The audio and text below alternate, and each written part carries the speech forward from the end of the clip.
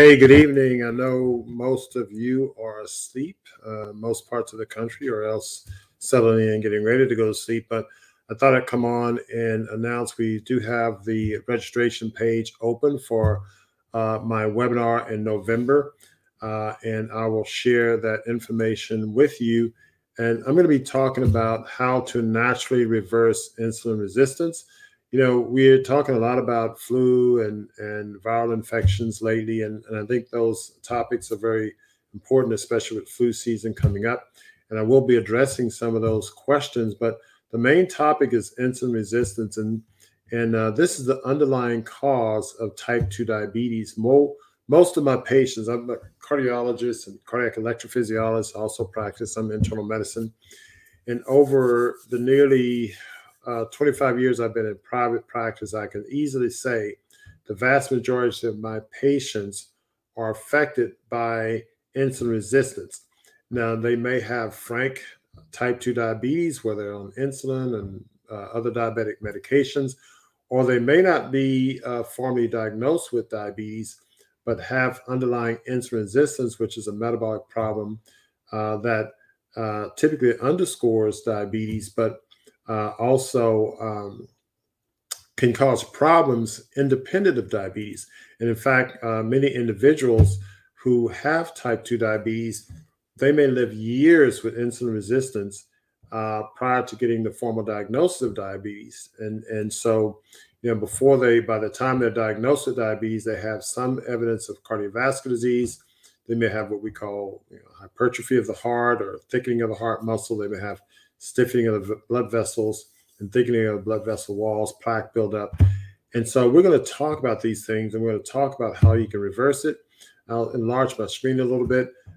You can register now. You can go on and register now. We're only going to be doing one webinar. Last month, we did two sections, two parts of the same webinar, and some individuals enrolled twice.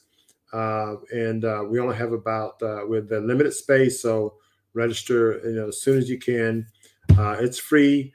We're going to talk about insulin resistance, talk about the mechanism type 2 diabetes, some of the medical treatments, some of the, those of you who may be on some of the standard medical treatment, we'll talk about that, some of the side effects of the medications. And then I'll answer some of your questions on COVID-19 and vaccines and other things as well, because oftentimes those things are still in your mind, but we're really going to focus on insulin resistance and type 2 diabetes. So I think this is going to be a great program, and you can go scroll all the way down here and give your first name and email address and sign up. It's as simple as that, and you will be on the list, and you'll get informational emails regarding this. So don't wait, sign up now, and also pass this video to loved ones, because if you have a family history of type 2 diabetes, you may have underlying insulin resistance, even though your hemoglobin A1C is normal. So you can have insulin resistance and early diabetes, even before you're pre-diabetic. Being a pre-diabetic means your hemoglobin A1C is greater than 5.6. Being a diabetic puts your hemoglobin A1C of 6.5 or greater. But you can have a hemoglobin A1C of 5, but has some insulin resistance, or even 4.8 have signs of insulin resistance, and be predisposed to that. So we want to educate you on this. This is a very, very important chronic illness that you need to be to learn about and be empowered with.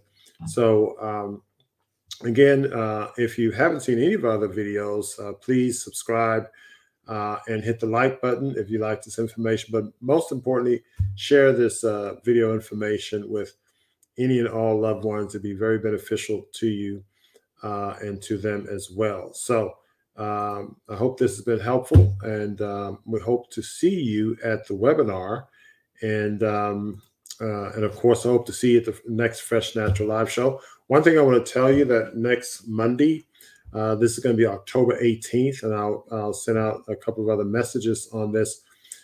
Fresh Natural Live will air. We will live stream starting at 5:30 p.m. Central Time. Normally goes 7 p.m. Central Time. We'll go 5:30 p.m. Central Time. I have another conference to attend by webinar, and so I'm going to move this show up. And so we'll be talking about something very interesting then, which I will announce later this week. But until I talk to you again, until next time, keep it fresh, natural, and live. And I hope to see you at the webinar and also at next Monday's show.